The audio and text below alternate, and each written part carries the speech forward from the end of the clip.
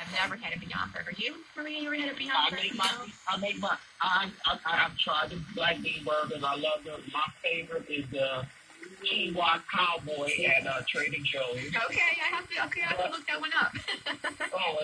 It's excellent. But the thing of it is, it's still kind of processed. We Right. can't really get it fresh as we want, but it's still a better way of eating. Mm-hmm. And I'm going to make this last point. Mm-hmm.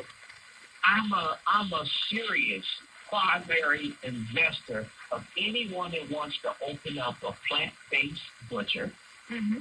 and a dairy-free ice cream shop here in the city. Mm-hmm. It's a desperate for that. Mm-hmm. I mean, think about it. If we want to change the mindset, we've got to be able to put this where people can get it, especially in Detroit, which is a microcosm of working class people. Mm-hmm. If we can come up with a plant-based butcher like they did in Minneapolis, and if we can come up with an all dairy-free ice cream shop, I think we're on to something. What do you think? I agree. Yeah, that would be awesome. Mm-hmm. One of the things that I would say, I have found that when kids or even just people in general are given nutritional options, like healthier alternatives, they will eat that food. Mm-hmm. You know, it's Yeah. just that we have gotten, I think, into the it's almost like it's just something that we do. We wake up, we go into the drive-through, we get our coffee, we get our the little egg with muffin thing or whatever, if we do that. Or like you mentioned, Steve, I mean, a lot of the kids, they literally do grab a soda and a bag of chips, and that's what they eat for breakfast in the morning. Mm-hmm. You know, or both. Yeah, and so I do know that, for instance, with my kids, I never actually told them that they couldn't eat certain foods. I didn't say, well, you can't have cookies, you can't have cake.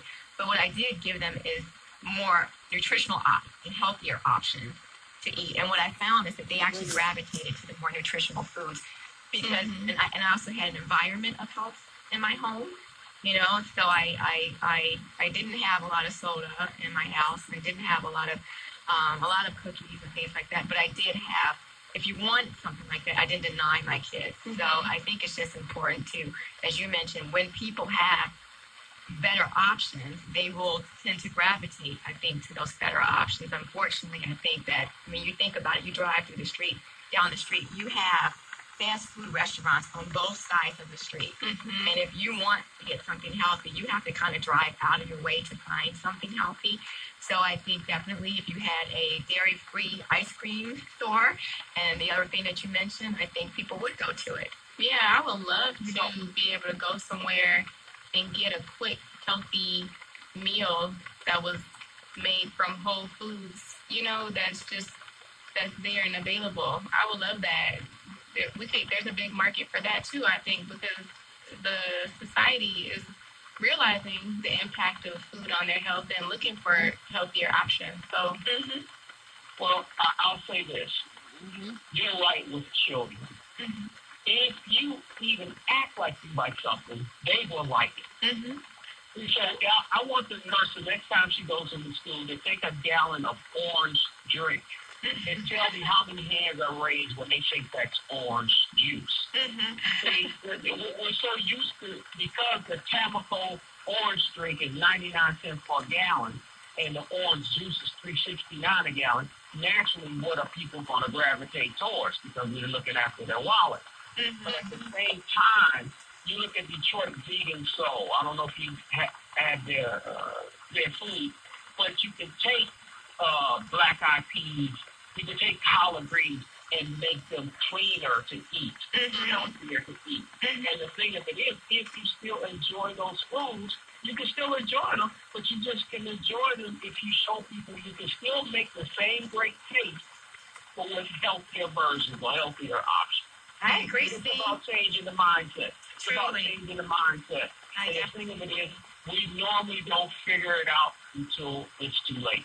And at my point, you know, once I got sick, that's when I was like, wait a minute, let's figure out what's happening here. And then I started liking, well, cabbage is not bad. Cauliflower, you can bake cauliflower steaks. You can bake cauliflower drumettes to make it look like green beans. Right. So many things out there that I didn't know. But guess what? What? That's a little secret, lady, between us. Okay. Tell me. If you got a cell phone, you can go to YouTube and anything you want to know. So YouTube.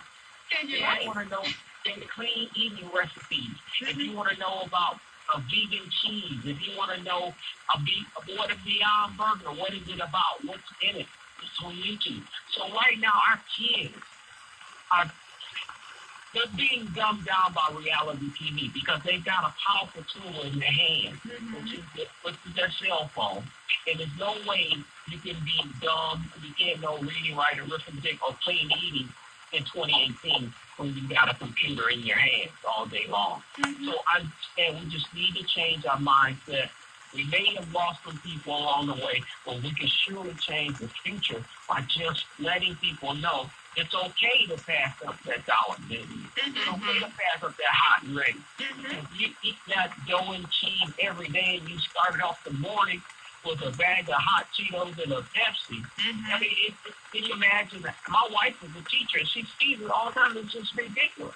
I know. It's ridiculous when they come to school and eat, and they will pass up. They even try to put fresh foods within the school.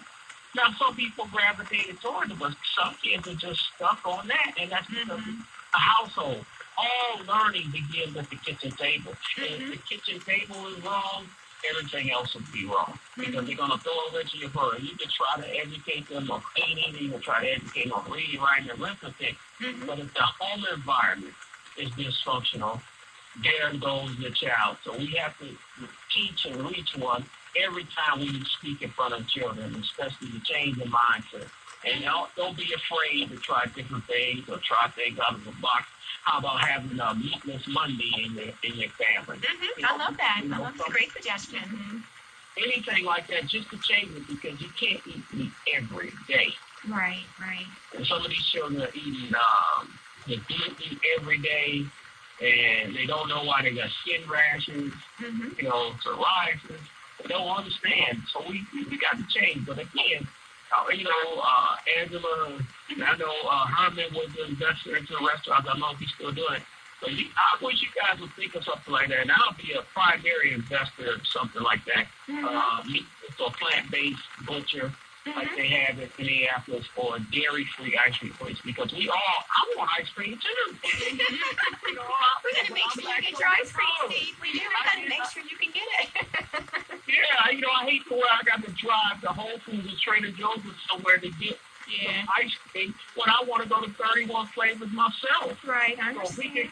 we can have a Dairy Queen with no dairy in it. I want that too. And if we can get a plant-based butcher, and again, I've tried it, and it's really mind over matter. And if you season it right, it's really no mind over matter because you won't know unless I tell you.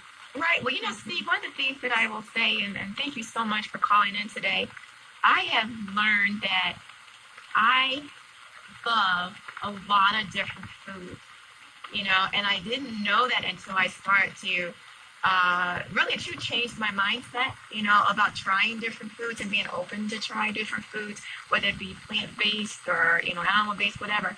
I have learned that I like so many different types of food, and there's so many awesome foods out there.